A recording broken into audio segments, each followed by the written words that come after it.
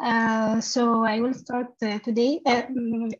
First, I will start to try to present as I'm understanding. So if there's something wrong or maybe corrected, so just go and stop me.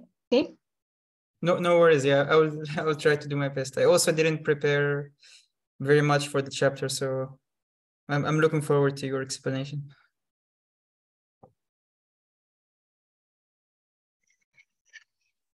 Okay, good. So first, we will talk about homophily. So what's the meaning of homophily? It's edge between two components of similar types. I will try to annotate. So if we have a two component, maybe this component both are boys or girls or two persons in middle age or teenagers. So it's a component of similar type. So this is definition of homophily. So after that, we try to quantify the homophily, but I want to quantify it mathematically before going to coding part.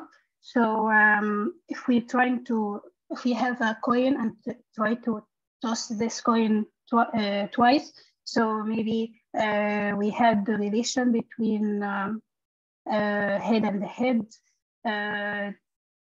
tail and tail, and head and tail. Sorry if I'm slow. Tail and head. Okay. So mathematically, the probability of relation between head and head, it will be quarter. And the same between tail and tail, it will be quarter the same. And it will be the same between head and tail and head and tail. So 1 divided by 4. So when we sum it to this probability, we can we end up with half. So mathematically, we can quantify at this point. So if we have two groups, boys and girls, and we want to try to quantify the homophily between these groups. So mathematically, the expected homophily between these groups is supposed to be half, but if it will be lower than this value, so we can call this homophily. If it will be bigger than half, so we cannot get any homophily in this between both groups. So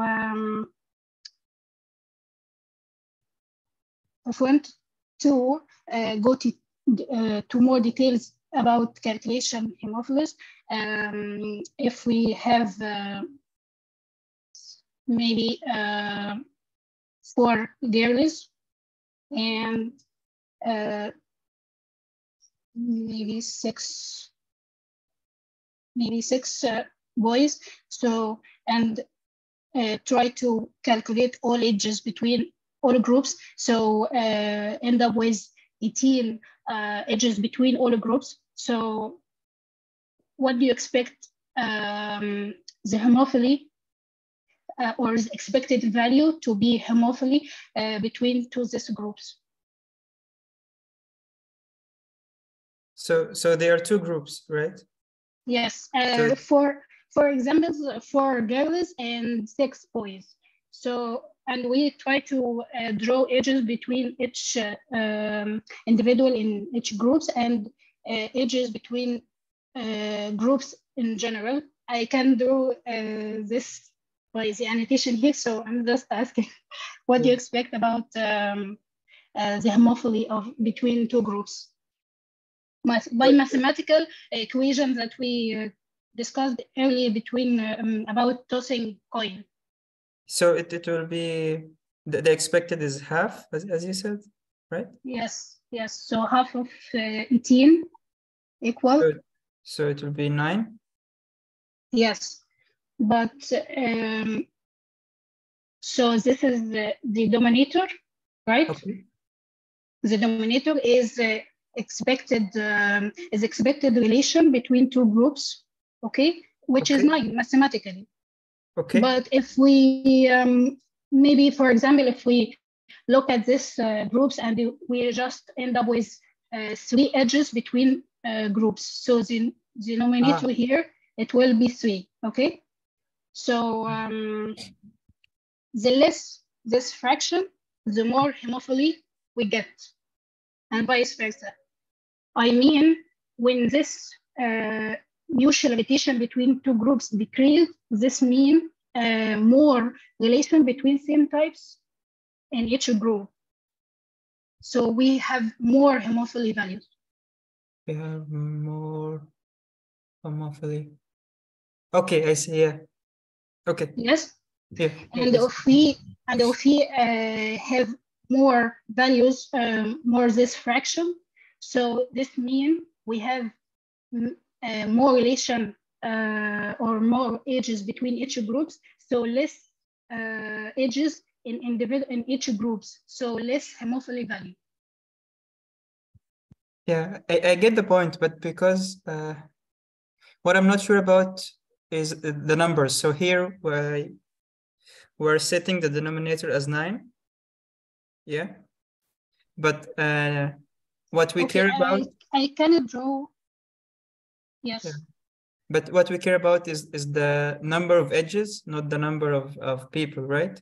So we have 18 persons, but the number of edges between them is much higher than 18, right?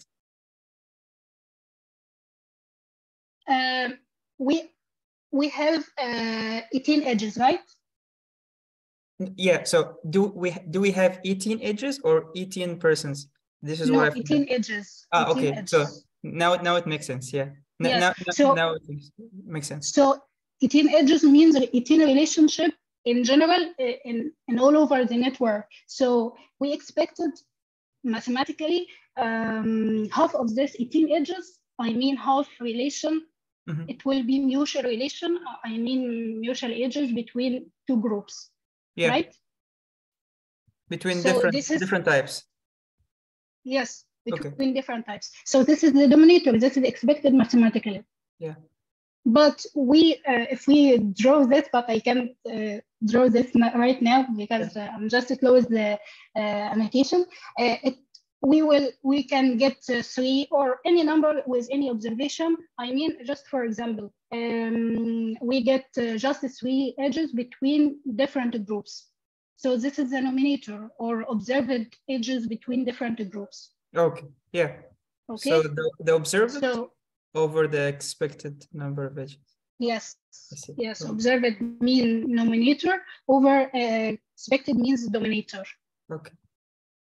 So after this, after getting this fracture, we just end up with a conclusion. The less this fraction value, the more homophily we can get. Makes sense. Yeah. So yes, an extreme case would be 0. An extreme case would be 0 and 9. So in 0? No, it's not just 0. We can just, at least at this point, we can understand the less value, we get more homophily, and the more value of this fraction, we get less homophily. Okay.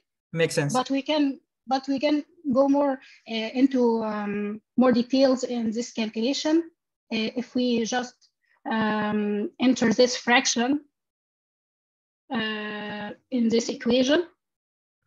So we have 3 probabilities: positive value, okay, or negative value, or 0. Okay. If we can just maybe 4 divided by 9. Negative, this means the observed value is bigger than the expected value. This means there is heterogeneity and no homophily. Okay. Okay. Yeah. Yes. And zero, this is, as I'm understanding till now, zero here means no homophily, but I heard someone called this zero means there is randomization. I don't get what he means, but zero at least there is no homophily, and the negative there's no homophily and heterogeneous edges, but positive means there is homophily.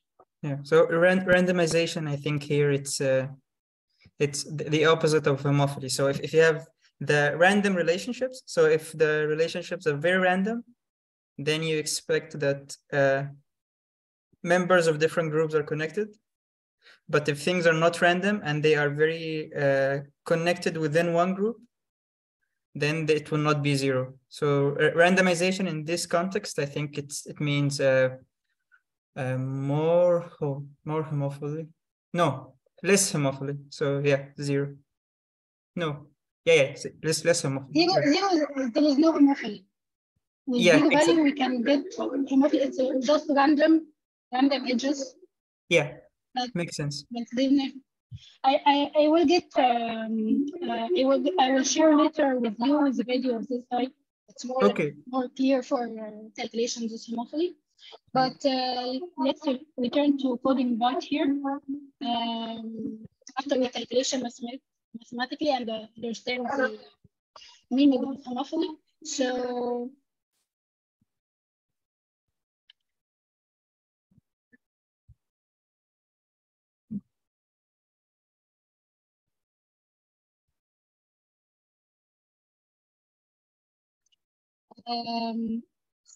we end up with this code part. Just I didn't understand much of this code, but he tried to calculate the homophily by function called assertivity and get this and this gets value. Okay. He said we can evaluate homophily and just use this function. And just offered another way to calculate it by this code.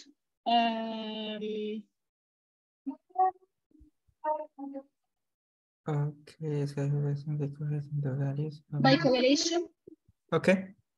So he finds in this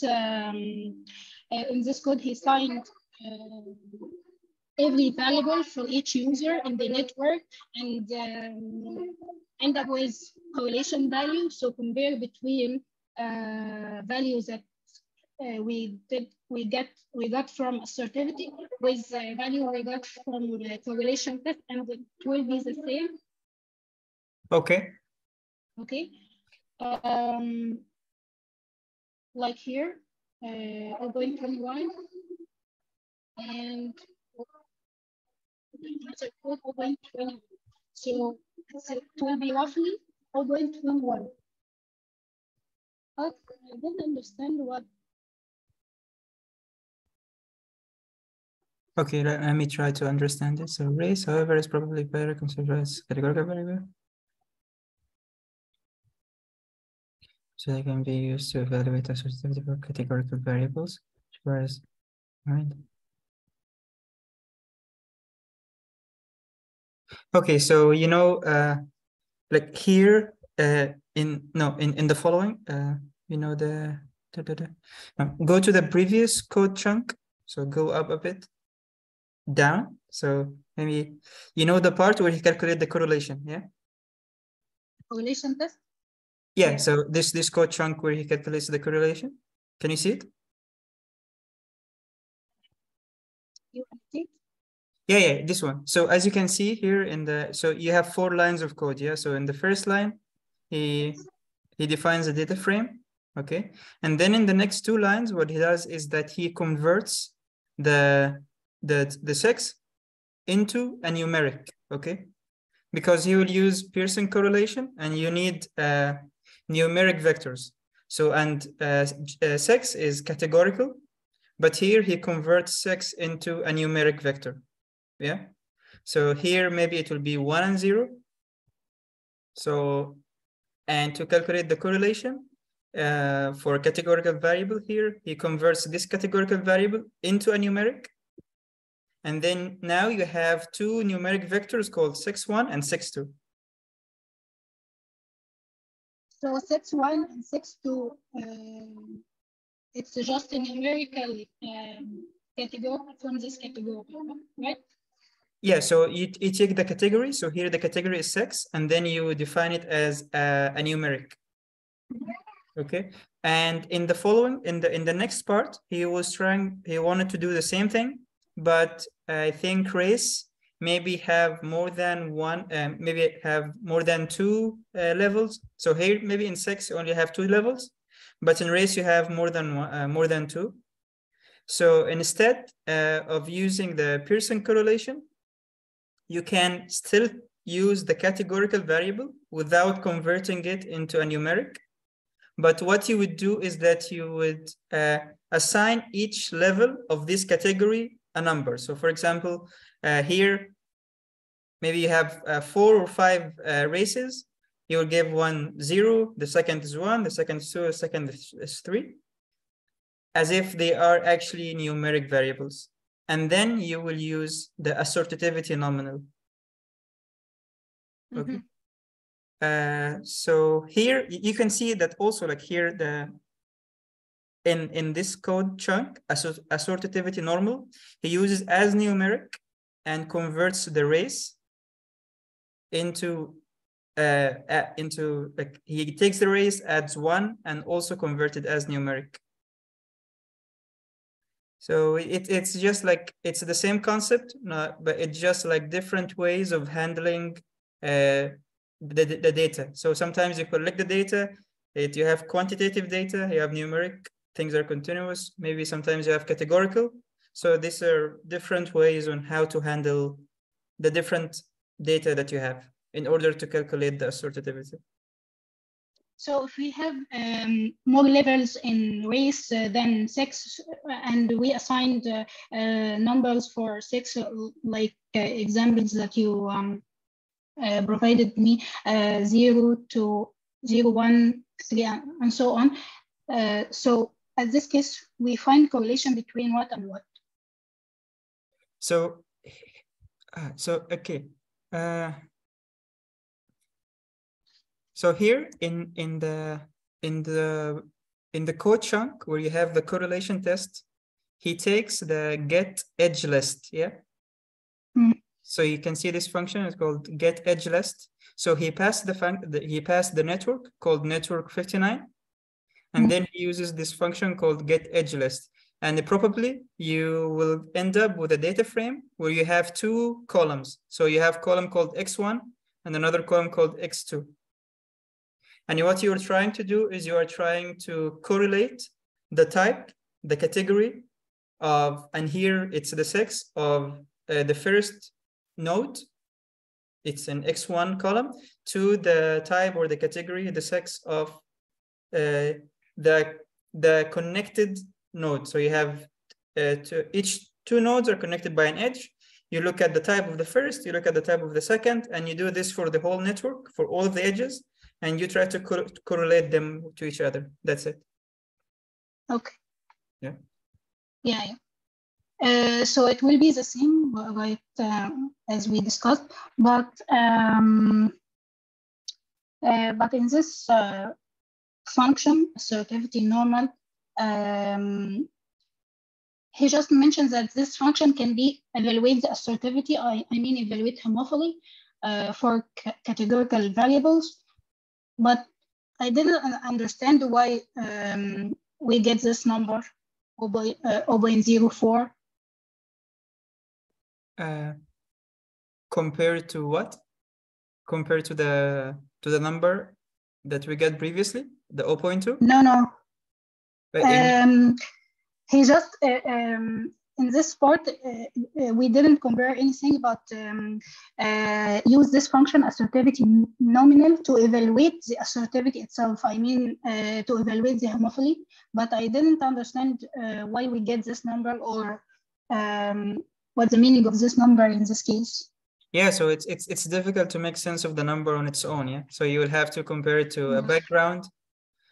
And this here, maybe it was not the focus. It was just trying to give another example. So he shows we can calculate it for sex, you can calculate it for race, but I don't think that he wanted to interpret or evaluate whether it is high or low or something like this. Yeah.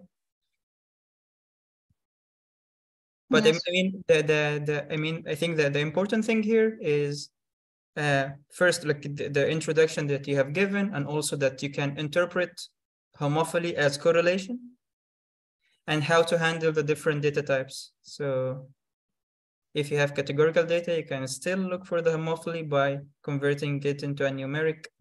So yeah, interesting. Yeah.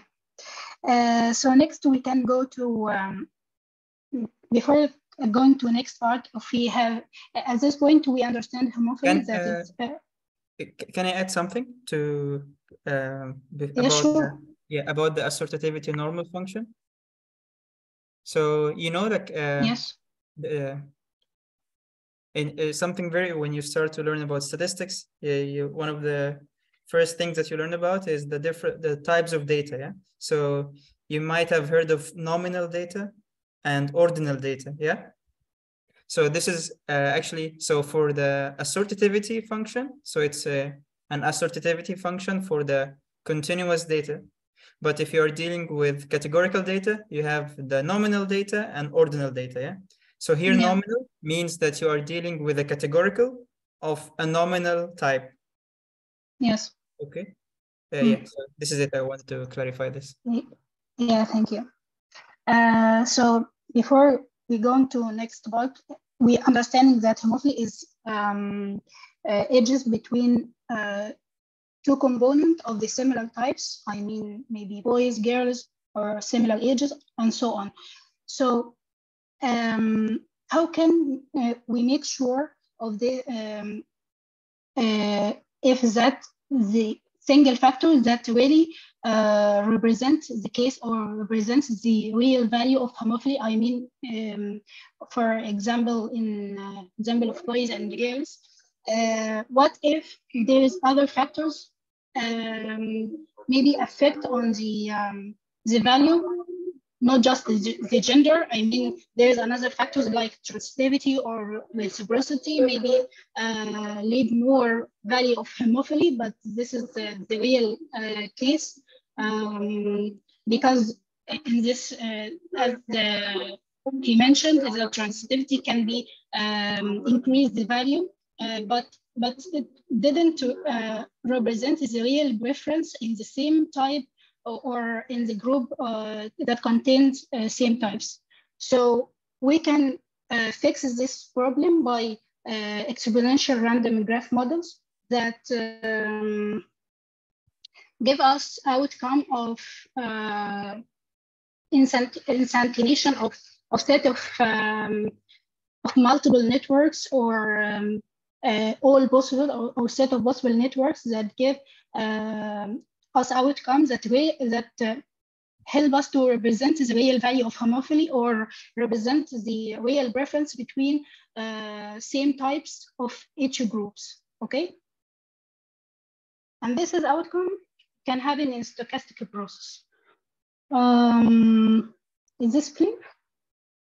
Yeah, a little bit. I think it will be clearer as you go through the example. So if I got it right, so we want to calculate homophily race, but want to judge with that.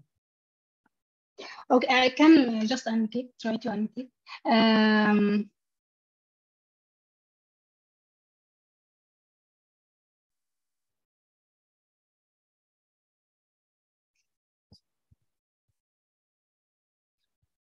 I see.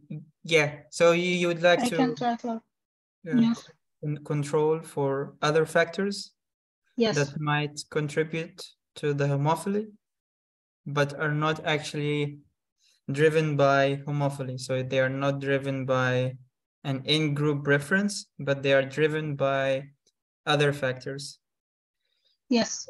Okay. So it really represents the real preference between girls, for example. If we want, as a girls, we want more connection between us more than connection with other genders, boys, and so on.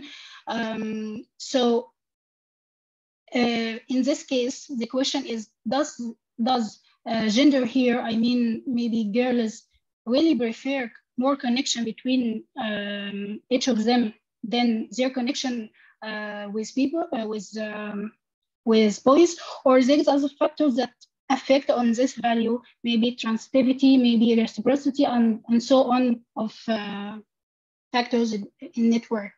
Okay, I get it. Yeah. Okay. Interesting. Yeah. Yeah. So we can try fix this problem by this model, exponential randomization graph models.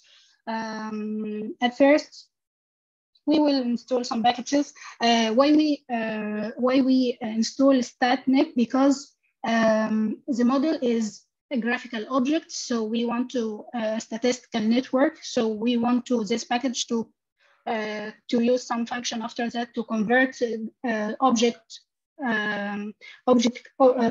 network or graphical network to statistical network to can calculate the real homophily. Okay. Okay. So after installation, some graphs.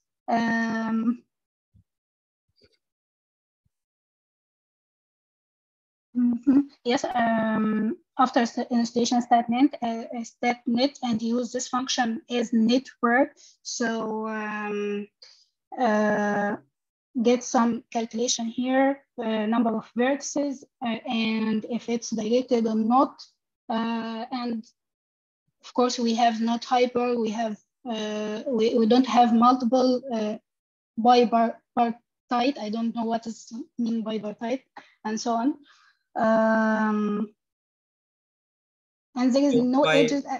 Bipartite is a type of network where you can have different, maybe two types of edges. So for example, when we talk about edges, we talk about that two nodes can be connected with one edge, but sometimes they can be connected with multiple edges. So in the case where two nodes can be connected with two edges, so for example, one edge which represent whether they belong to the same group, and another edge whether they belong to the maybe they are friends or something like this. So this would be bipartite. Okay. And what's the meaning of no edge attributes here? So here it simply means that edges has no attributes. So an attribute for an edge, maybe you have a value for the edge that would represent the strength of the connection. Okay. So maybe one edge, like well, if you have different edges, like not all connections are the same. Yeah. So some edges are stronger. We have more confidence in them. So maybe this can be considered edge attribute, but also maybe in the case of bipartite graphs, an edge attribute, maybe one edge would be whether they belong to the same race, and another edge would represent whether they belong to the same sex. Yeah. Okay. And after that, we ported over our node, so we get this model. But again, still didn't understand what we can get from this model. I just see some directed edges, but maybe we need to there's another yeah to understand it together. I can go back to the code, the part, because I see that he took the network. So you could go up a little bit to the part where he, there is a line of code called set seed. Yeah, here. Yeah. So here the instructor, like, he installed the packages required, and then what is done here is he set the seed. So set the seed, are you familiar with this function, set seed? No. Okay, so I think it's number, maybe number of nodes. No. So because if you are doing a random process, yeah, so you're maybe selecting you're doing a sampling process or doing a random process, you're selecting some numbers from a distribution. This is a random process, yeah. So every time you do it, you will get different results because it's random, yeah. But when you're doing the analysis, you would like to get the same results every time you run the same code, okay? So what you do is that you use a function called setSeed, and you give it a number, just any number. It doesn't mean anything here, yeah? But what it means is that it will ensure that every time you run this part of the code, you will get the same number. And as you can see, the following line, it uses the function sample, which is like for sampling, random sampling. So he randomly sampled from the original a graph. So the original network, he randomly samples 350 nodes. Okay. So here here in this part we selected 350 students. So these are the names of the students, and then in the second part we delete the vertices that are not in this part. Yeah. So basically, in this code chunk, what is happening is that we take our network and we sample it. We take a random sample, a sub-network, okay? This is it. And yeah, so here, this is what is happening here. And after this, we take another look on the network. And this is how it looks like. You have a lot of nodes where they are not connected, or maybe you could, because, yeah, so this is in the chapter, we didn't have a plot for the original network so that we could go back and compare it. But yeah, and no, sorry. Yeah, so this is the sub network. But now why we did the sub network? Function to convert. We'll subset the data here because it takes forever to run. Okay. So I think it's mentioned here that this is just for computation because it takes a lot of a very long computation time. And we have a large network. So it was just a wise thing to do is to just take a subset of the network. So these directed edges means we limit number of nodes in this network. This is our network, but what we did is that we wanted to run this ERGM analysis, and it will be very computationally intensive to run it over the whole network. Yeah. So instead of using the whole network and waiting edges for it to run, we only selected a subset of the network to run the analysis on it. Yeah. So yeah, so this is what the network that we'll be working with looks like. But for the directed edges, I don't know, because maybe we need to go back to the beginning to understand what they represent. But yeah, you could go on. Yeah. Okay. So the first term they mentioned that we can use in ERGMF models, ERGM models. Edges here means count how many edges that we have in the network. Use this code, and then we can interpret this coefficient. Coefficient means they mentioned that he is a likelihood of tie for any change for unit in the predictor. I didn't mean that. I didn't understand what he mean by likelihood of tie for unit change. Maybe intensity of the network, or density of the network, or what does this mean? So here, maybe I can. So if you look at the ERGM code, Yeah, so you could see that it says statnet 59 tilde edges, yeah? Net 59. Yeah. Yes. Tilde edges. So this is are you familiar with regression models in R? Yes, a little bit. Okay, so this is actually the same thing. So the same way to read it. So on the left, the statnet 59, this is the dependent variable. And then here, edges is the independent variable. So edges is the predictor. Yeah. And statnet is the result or something. So if you have X and Y, so statnet would be the Y, the thing that you're trying to predict, and edges is the predictor, yeah? And the way we usually interpret linear models is that we say that, oh, 1 unit change to represent the coefficients of linear models, we say that a coefficient means the effect we would have if we changed 1 unit in the predictor.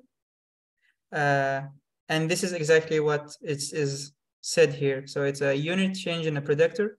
It's basically just how to interpret it. And if you know a little bit about linear models, it's just saying the same thing. Okay, so toy term here, mean edges. So likelihood of a tie for a unit change. So coefficient represent the change in log odds likelihood of a tie. Yeah, no, so maybe, I think maybe tie is also an edge. Yeah. Yeah, maybe it is. I'm not quite sure. Maybe number of edges, I think. I don't know, maybe as the result shows here, edges and then number, so this may be a predictor and then number of edges itself. No, not the number. So this is the coefficient, right? Yes, the coefficient. So this is the probability. Okay. So this is the probability. You take the coefficient. So, and then you apply the function that is defined here, the inverse log it, to convert the coefficient to probability. Yeah. So here, this would be the probability. So the probability of an edge being in the graph is roughly 0.02 being drawn. Should there be the same? Yeah, so this should be the probability of having an edge in the graph. So this is the likelihood, but this is 0.02. This is the probability of showing edges in the graph. It's not the same. I mean, the coefficient is not like the probability of getting edge in the graph. I don't know why the numbers are not matching. I think that maybe this is a mistake. I think we calculated. Yeah, but we get this number early. But no, it's not. Yes. Yeah. I think it's a mistake actually. Like maybe he forgot to correct it. But yes. It should have here. It should say 0.04. Yeah. Yeah. So we can after this code we can use another function, network density, to calculate the density. Density mean the observed divided by the possible edges of network, right? So it's the same because they mentioned in theory it should be same. It should be same. I mean, number of edges in the graph, or number of edges. Sorry, probability of edges should be drawn in the graph should be equal to the density of network. But I don't know which theory they meant, but they mentioned that. Yeah, so it's a different way of calculating the same thing. You can either use network density, or you could use the ERGM model. and use the number of edges as the predictor. So both would give the same results. Yeah, I think this is what he's trying to say here. So one way. Yeah, go on. I think this is. Not what he meant, because we should calculate network density to ERGM model work accurately. It should be set on that the graph that should be the probability of edges that should be in the graph should be set equal to network density. So we should set this model on this rule to work probably. I mean that this is what the reason it works. The reason they give the same number is that they are actually different ways of calculating the same attribute. So using the network density, you calculate the probability of an edge being drawn, and using the ERGM with the number of edges as the predictor is the probability of an edge being in the graph. So I think it's a maybe different ways to look at the same attribute. But yeah, honestly, I'm not familiar with the RGM models. It's my first introduction to this concept, but it's interesting. Yes, this is the phrase I mean. The probability of edge being drawn should, in theory, be the same as density. So yeah, maybe result of ERGM, not just input to RGM. Yeah. Okay, but the next step, we want to model this ERGM model in a stochastic process, because we want to set all possible, or not all, but set couple of possible networks to get outcome that represent real value of homophily. So we want to generate ERGMS in a stochastic process. But he mentioned that the problem here is that the probability with each edges are drawn should be set equal to the network density of our observed graph. But I don't know why should be a problem, because I don't know.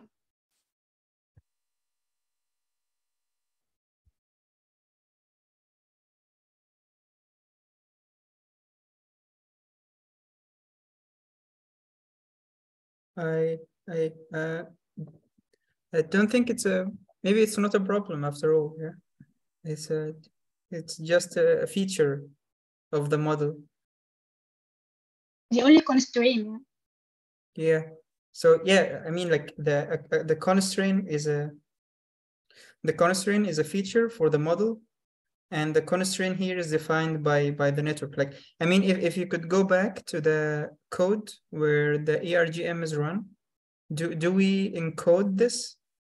No, here. So as you can see, I don't see that we are encoding the density, the network density in the model, but I think here. Yeah, but here, but here we calculate it, but we don't use it as an input for the model.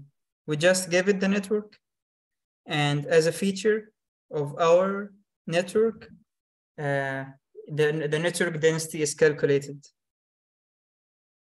Mm-hmm. But yeah, so here. So yeah.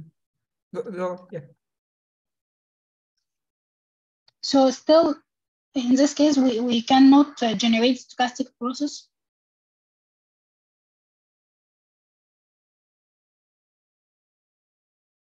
No, I don't think that we can't, because this is what we have done in the model. Yeah, so we used RGMs to model this as a stochastic process. At least this is what I understand. But yeah, maybe I will have a better understanding as we move on. Okay. So after that, he just explained some ways to fit this model and improving this fit. Before this, he just calculate summary and this.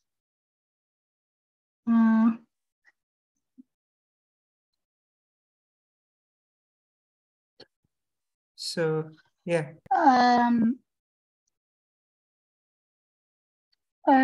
I don't know what's the likelihood here. We can what these values give us in terms of information. So this is the output of the model, yeah. Mm-hmm. So the estimate here, this would be the coefficient, I think. So this would be the coefficient for which we talk, and then we calculated the logit, the inverse log, to get the probability. Yeah. So if you could go up, you will find that we used. So this is the coefficient, yeah. But it's not -5, I think. So yeah, but here you are comparing it to this number, right? To 0.004. 0.04. No. Not 0.04 or 0.004. Yeah. So, but this is the value, the probability after we took the coefficient and then we calculated the inverse log. So if you could go back up, go back, I will show you what I'm exactly trying to say. Yeah, here, can you see this function called inverse logit? Yes.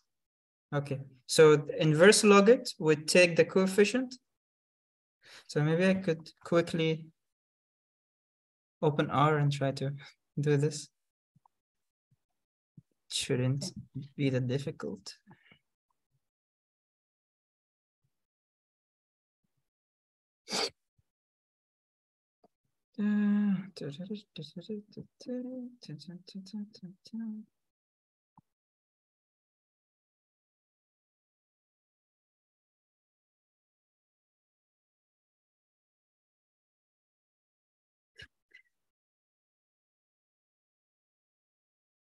Okay, so if you are using R, actually, if you have R open and then you took the function, yeah, exactly. Go take the function that is called envlogit.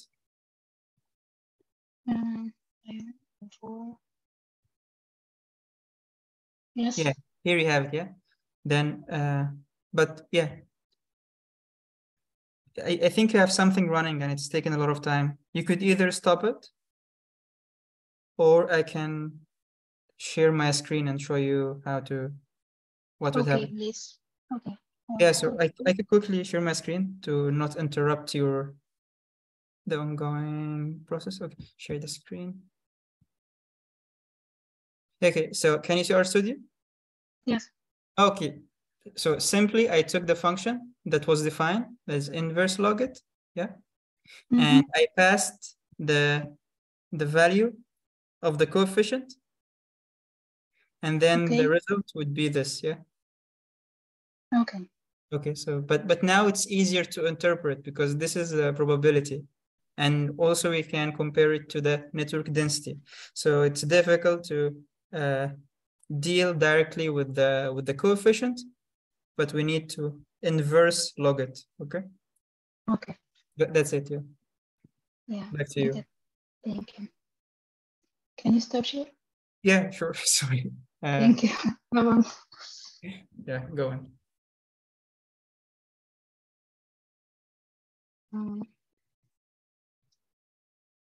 Okay, so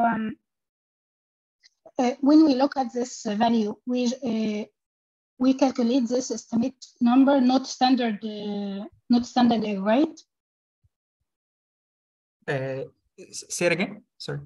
when we look at this values, I mean we can calculate the likelihood by estimate term, not standard error, right? All right. So go back to the R Markdown book. Go back to the book. I will show you. This function, this code. No, because now you are sharing your RStudio. Really? Yeah.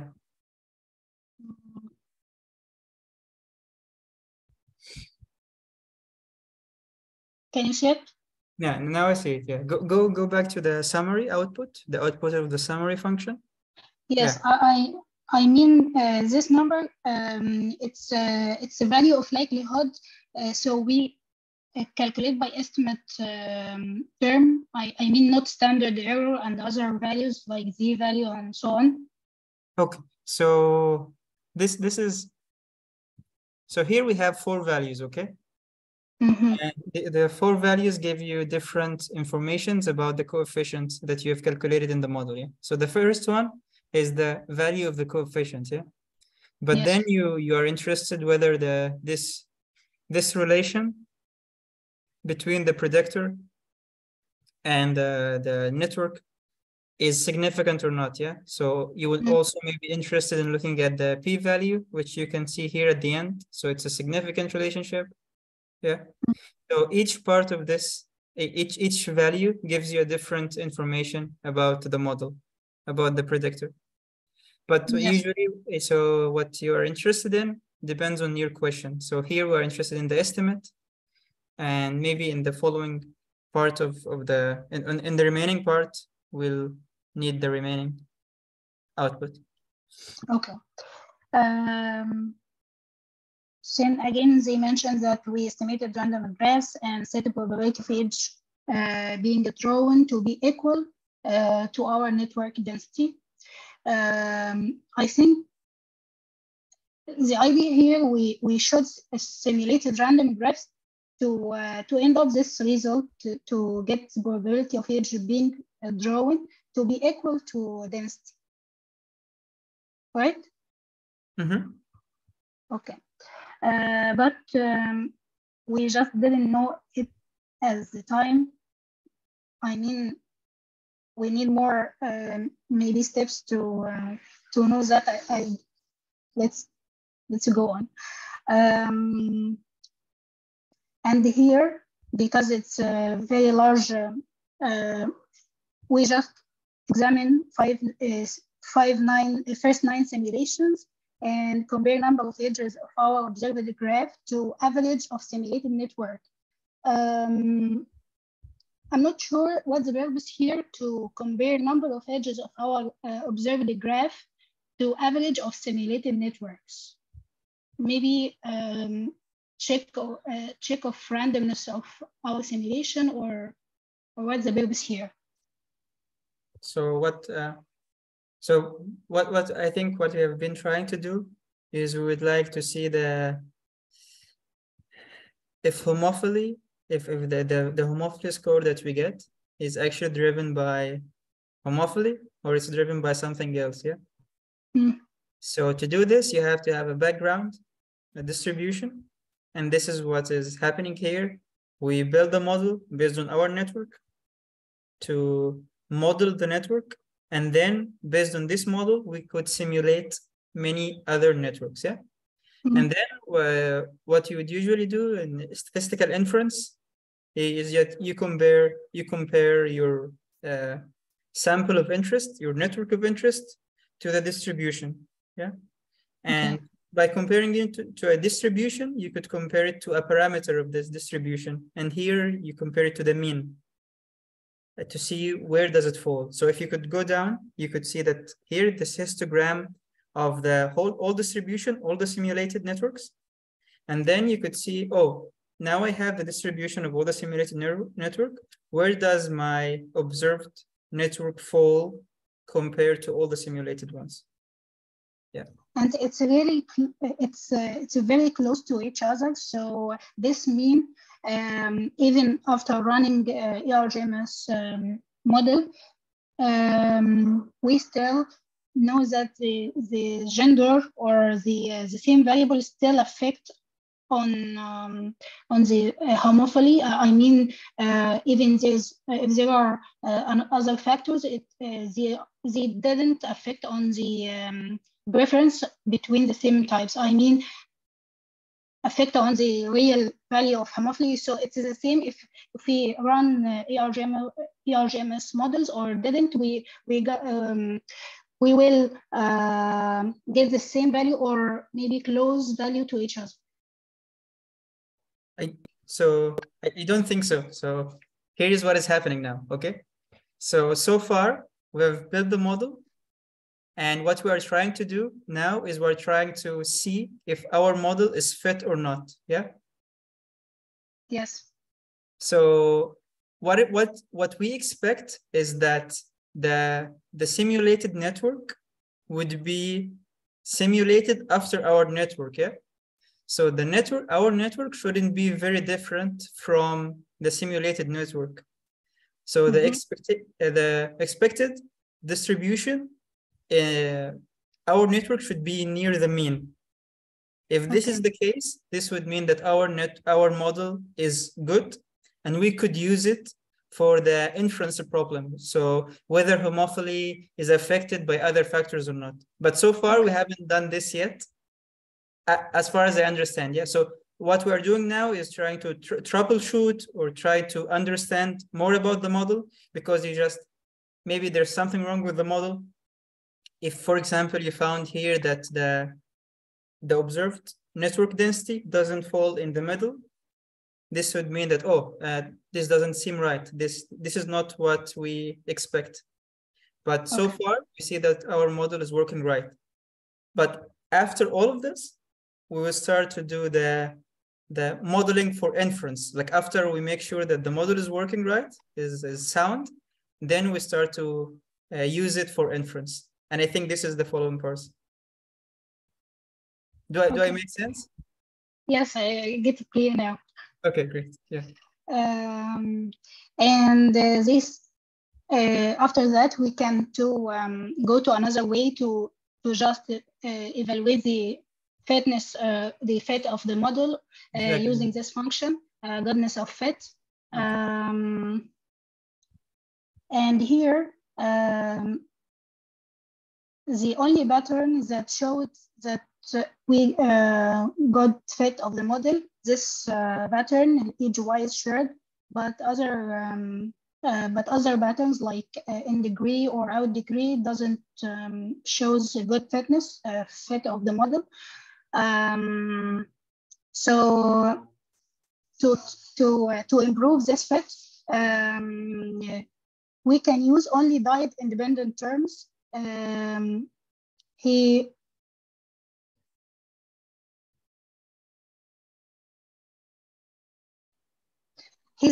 mentions that we can use only diet independent terms, but for different levels of homophily. I mean, we can specify a attribute we want to examine for different levels of homophilies for different groups, as I understood them now. So by this code, we can get this information and compare each variables. Like we get this in this result, grade and race have more coefficient than others.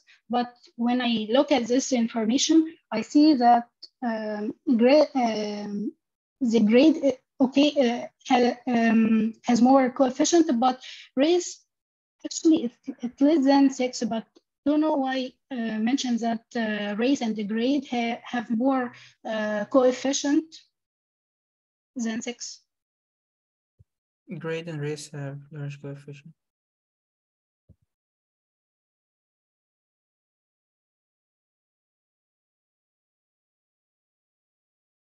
I also don't know. So it's obvious that grade has a larger coefficient, but maybe relative to race, yeah? So compared to race, they have a large coefficient. Yeah, maybe, but still 6 is more than race, right? This is true, and as you can see, race is not significant as well. Yes. Okay. So let's try different set to T. What's the meaning of T here?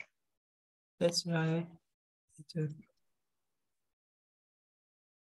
T here would be a capital T is just true. So okay, so no node match set to true. We will limit our examination to only grade, race, categories represented by a large number of words in our network. So in this code, we try different levels, maybe different variables, race, sex, grade, and here try to simulate in more larger number of vertices in our network. Yeah. Okay. So let's see.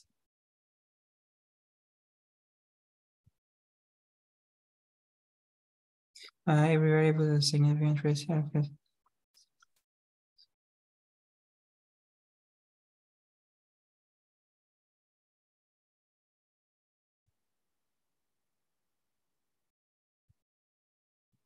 So as you can see here that, for example, in the race, you have white, black, Hispanic, Asian, and mixed other.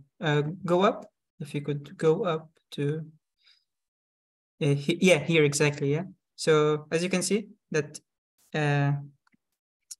there's this function called table, yeah, but it's not run, so we don't see the output here, yeah.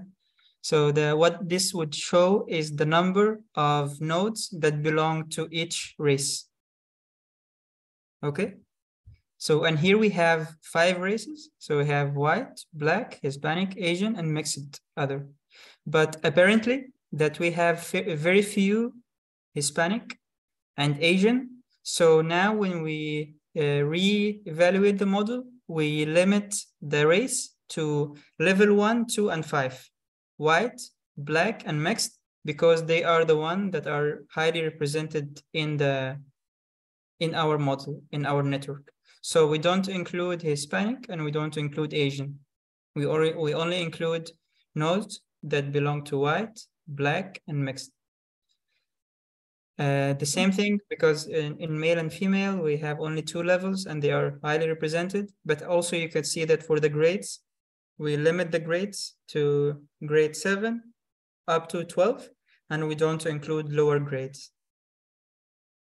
Yeah, so this is, again, based on usually like modeling. You model the data, you look at the model, you evaluate the model, and then you improve upon it, and you keep going into, you keep doing this multiple times. So yeah, this is what I understood. So in this part, modeling the variables in general without different levels, without excluding some levels and including other levels, right? In this part. Yeah, this is what I understand exactly. But the next,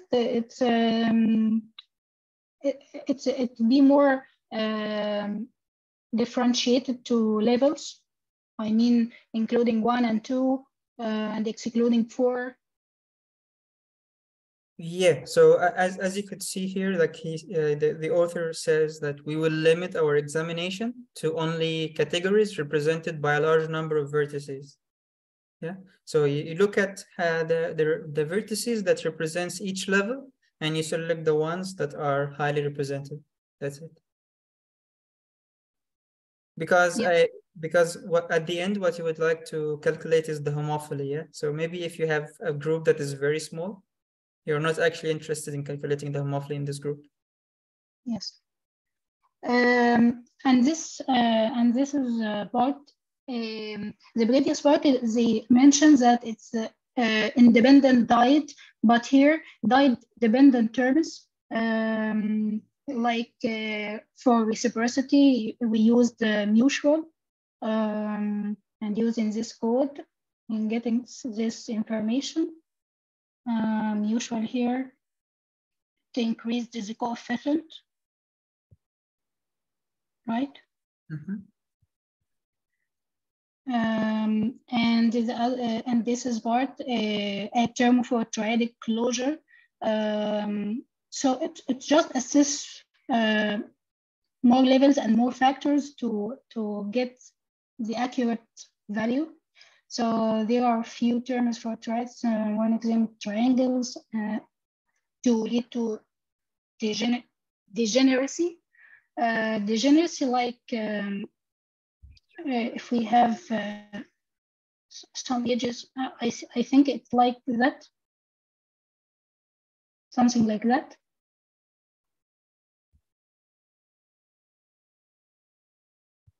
So this is degeneracy, right? Right? I'm asking you. Yeah, I'm Yeah, not I'm asking this correct. I'm not familiar with what degeneracy means in this context. Now let's add a term for triadic closure. There are a few terms for triads. One of them, triangles, tend to lead to degeneracy. Degeneracy. Terms behaves better. So, yeah, what? I don't know. Like I don't really understand what it means here. But what I get is that we added the dyads and then we added triads. And now yeah, so. Yes, it's a good time to use bathroom. Yeah, but the summary, yeah, it's sad that there is no conclusion or interpretation of the model now. Yes, he just said good time to use bathroom. Yeah, because this will take a while. Yeah. So as you can see that this code chunk is not run, maybe. So let's look at the goodness of it. I mean, definitely an improvement over the random graph. So you can include balance and homophily terms, interpret the results, simulate the graph with this model and compare it to your original graph. Yeah. Okay. He just wanted us to code this different code for different factors and compare to each other, maybe. But there's no clear conclusion here. Yeah, I see. But I get what is the goal of this chapter is. So Yes.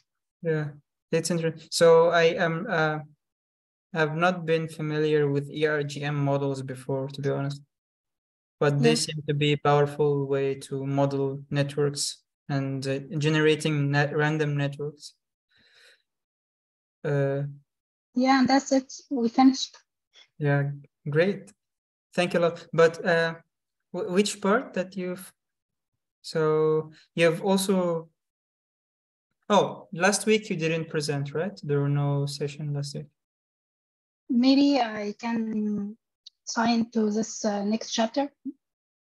No, but no, I'm not pushing or something. I'm just asking, like, you didn't meet last week, right? Sorry, didn't hear. No, did you meet last week for the book club? Was there a session last week? Yes, but actually Abdulrahman wasn't available, so there is no one. Okay.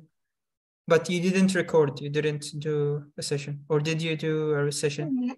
No, since there is no one, so I didn't represent.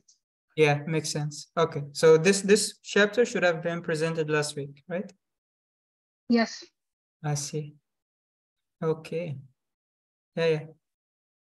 Interesting, yeah. And did you have you tried to run the code or? I have a problem in running code. Yeah, I see that you have a code that is still running. Many parts when I running it, at least it doesn't show any graph here, just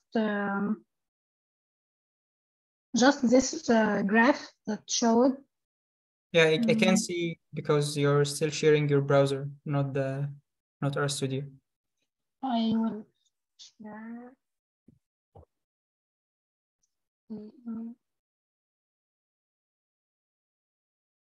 Yes, can you see? Yeah, I do. I'm saying that many parts of this code, when I run it, doesn't show any graph here or plot. So I don't know what's the problem. So the problem is, as you see, that there's something running. Okay, there's still, so you have run a code and this model is still running. You see this red? Yes, button so code? I just continue before I finished.